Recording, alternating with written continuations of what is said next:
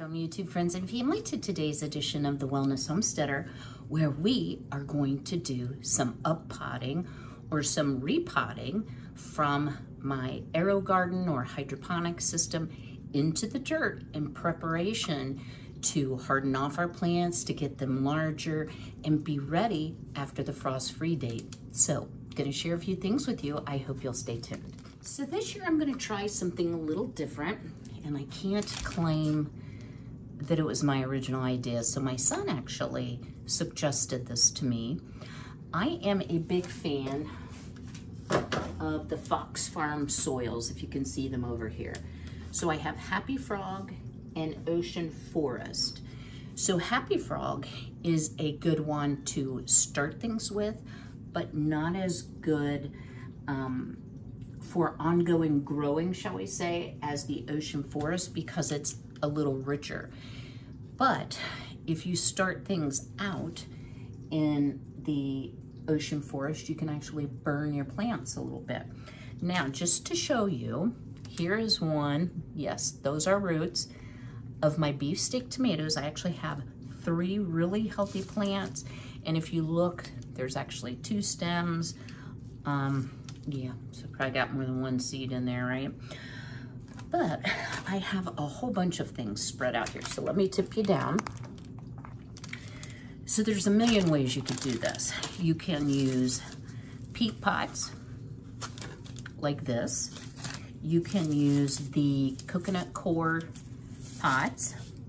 You can use plastic grow cells. But if you take a look here, this is gonna grow out the cell pretty quickly.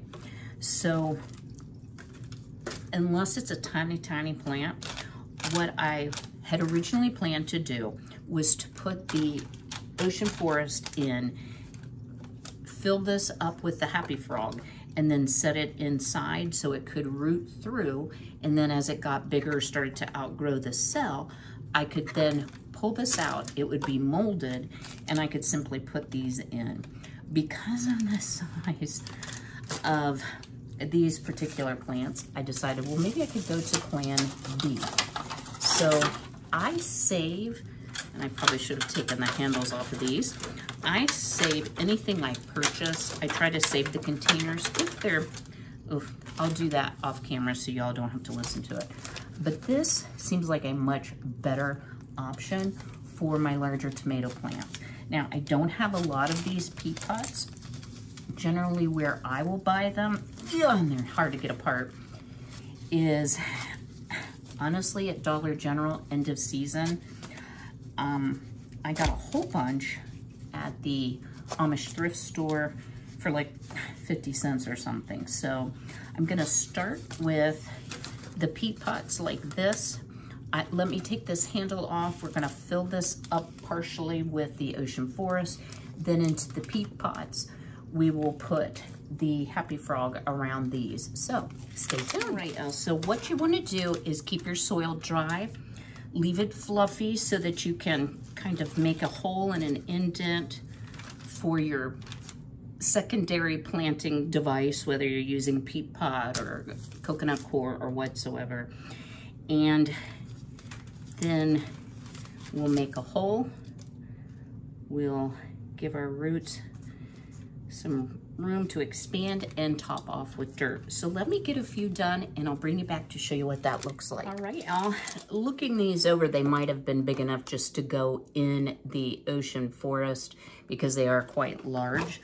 So I'm gonna do a little experiment. I'm gonna pull 3 more plants. I'm going to put them in Ocean Forest and we'll just see which one does better. I have plenty of soil for either one.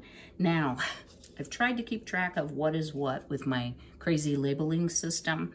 So what I'm going to do is write it on a note card and stick here because I have a tendency to forget what is what. Now these are looking a little wilty. They don't like being pulled out of their happy little watery hole, but they will perk up once I water them. So I have kind of a funny story I want to share with you all. So let me grab a few more plants and we'll plant and chit chat. So if any of you are wondering whether hydroponic systems work, There is about a foot long root on each one of these big boy tomatoes. So yes, it does work. And guys, I got gloves out, but I'm not very good about using gloves. So the nails are gonna have to go here shortly. So let me share with you. You're probably like, Kym, you're hopeless. I feel hopeless sometimes because I make so many crazy mistakes. So it's getting to be early landscape seasoning. I had a little bit of spring cleanup work done. New landscape guy, which I since fired. And that's a whole nother story that I won't go into. However, I have deadbolts on all my doors, and y'all know I got some new doors. They're steel doors, they're very secure. I have a security system. So this morning, I go outside to fix my gate, and the side garage door, it's very windy today, slammed behind me. And even though I had told the landscape guy, because he was using, you know, like shovels and rakes and such out of the garage, I'm fine with that. Do not lock the bottom knob. Guess what he did? He locked the bottom knob. So here I stand in all my glory in sweatpants and house slippers. It is 30 degrees, and this was like an hour ago. And my next door neighbors have keys. Well, unfortunately, they weren't up yet. Let's see. So, oops, wrong cup. So I thought, no worries. I know they have a Ring doorbell. Battery was dead on the Ring doorbell. Don't have my phone, which was my bad. Don't have keys hidden anywhere. Don't want to break the glass in my brand new full glass back door, which would be my only way of getting in. No way to call the cops to see if they could like jimmy the door or something. So yeah, I took a chance and I tried the doorknob, and lo and behold, they had company last night and they didn't lock their door. So good for me, right? So here I go into their house, praying all the way. Please, Jesus, don't let them shoot me. And the whole time I'm like calling their names and saying, it's Kym next door, it's Kym next door, I'm so sorry, I locked myself out, it's Kym next door. So finally, I roused their son, Miles, who's 11, who wakes up his mom and dad, you know, and they gave me the keys, and I was able to get back in. So, yeah, I'm going to have to make a little special surprise for them. I feel terrible about getting them up on a Saturday at like 7 in the morning. So, all right, guys, here is our first part of our tray planted. I think these tomatoes are plenty hardy enough. I'm not worried about using the ocean forest. I have to look every time because I called it ocean floor forever and I don't want to call it the wrong thing. So let me get the dirt off, grab some more plants, and then I'm going to share with you my garden plans for these upcoming next weeks. Ta-da! All right, y'all. That was a lot of work. So please excuse, we are in my dining room. It's a tight fit. But this year I decided to, instead of using the plant holders, which these long trays don't fit well on, I just set up a folding table. Let me back you up just a touch. Okay. So I wanted to talk a little bit about ongoing care and keeping my beautiful seedlings alive. They really look lovely. Did all of my seedlings sprout? No, they did not. But a gracious plenty did. So one of the things I do recommend before we start talking about my setup is if you have a hydroponic system, if you take really good care of it, so as soon as you're done with your seedlings, get it cleaned. If you're wondering how I got the black Sharpie, I sprayed it with rubbing alcohol and used a magic eraser. Came right off. Clean your filters.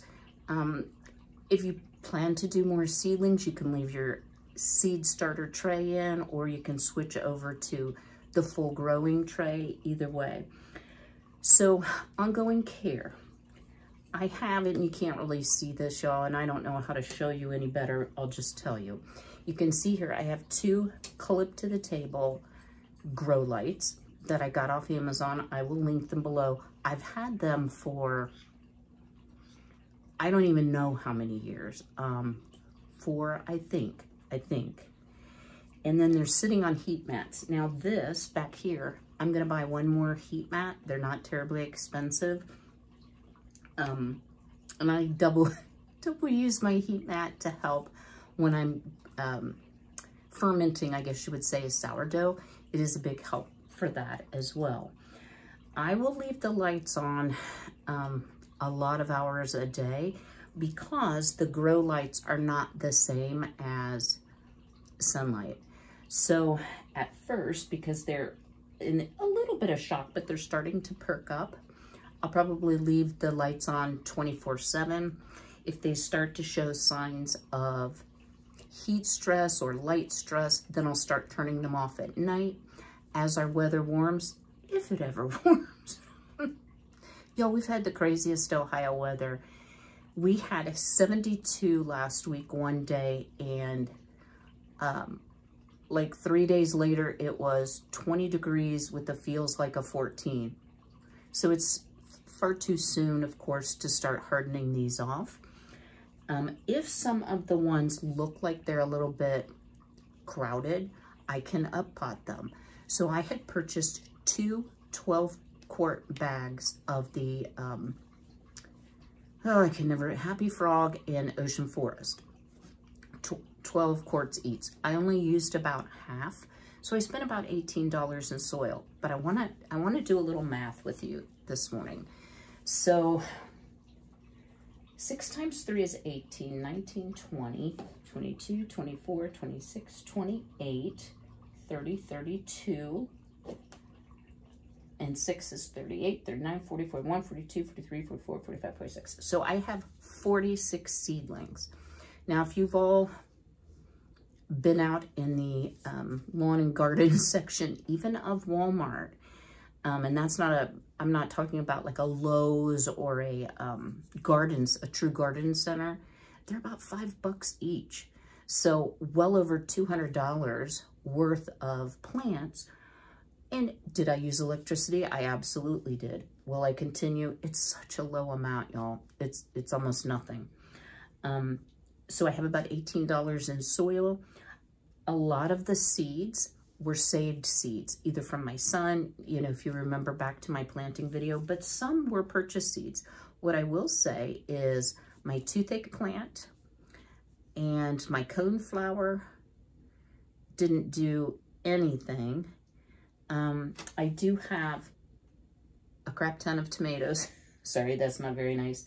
Hot peppers, sweet peppers, hollyhocks, snapdragons, cucumber, did I say sweet peppers? A couple kinds of hot peppers. So this is going to be a great start. Now I've purchased other seeds because I direct sow like squash and corn and beans and things like that. So there are a lot of things in Ohio, even being in Zone 6A, that I can go ahead and plant directly. So this will be my little garden center / dining room for the next, well, today is the 23rd of March. It's Saturday when I'm actually filming. Yeah, and I want to stop right here and thank you all for your kind, sweet comments, your thoughts, your prayers. I turned the corner really on yesterday, but I am still kind of taking it easy in spite of being out in my house slippers in the freezing cold with no coat and breaking into the neighbor's house this morning. Y'all, I couldn't make this stuff up. And Grace, actually, they have like a keypad, and so I have the keypad code now if I ever need to come in and I know where she keeps the key. And all I could say to her is, thank you for not shooting me. So You know, I've never just walked into somebody's house like that. And while they've been great neighbors and great friends, I wouldn't normally do that. Okay, so I am going to leave my seed starting tray in the Arrow Garden, but I'm going to shut it down and I'm going to clean it out. I still have plenty more plugs if I decide, oh, I really want to try to start something else, because we still have plenty of time. And I start to say today is March 23rd. I won't be planting for another probably close to 6 weeks. So 6 weeks of babysitting. I don't mind doing it. I love to see things grow. I love seeing the earth come back to life. My girls are laying great. They're just having a blast outside, eating worms, and the grass is starting to green up, which means landscaping mowing costs are coming up, but that's okay. That's just part of the circle of life and the cycle of the seasons, and I love living in Ohio. So my plan, y'all, I'm really trying hard not to overdo it. And I don't know if y'all can even tell. I don't think I showed you, if you can see the redness here. So that's kind of the lingering effects. But I was so swollen that I lost 2.5 pounds of water in a day once I kind of turned the corner. Whew, that was a busy day in the restroom. So, and my face has gone down a little bit too. I'm still on steroids, but I just can't thank y'all enough. Shoot, now I'm gonna cry about it. You know, I know that my channel is small. I know that I will never, you know, have 100,000 subscribers, but that's never been really in my goal. I just love having a connection with like-minded people and learning from you all, and I hope you learned something from me as well. So I will see you on Thursday. I think I'm gonna go ahead and plant in my veggie pod. I think I'm gonna do some lettuce and some radishes. So we are still having such hard freezes. I'm even reluctant to plant early crops. I may give it into the second week of April. So more gardening adventures to come. Tomorrow is, which by the time you all see this, it will have passed. Tomorrow is my 63rd birthday. So I've completed 63 trips around the sun, and I have some fun plans with girlfriend. And I will share with you, I got some really cool gifts from my son, bless his sweetheart. I will be sharing those with you, not to be like, oh, look what I got, but they're homesteady type things. And I'm like, you know, you're a homesteader when you get excited about these type of gifts. Also, one of y'all sent me a gift, and it's a cookbook, and it didn't have any note in it. So if you're watching, I thank you, and I will talk more about that on Thursday. So until then, grow your seedlings, be healthy, be well, be blessed, and take care.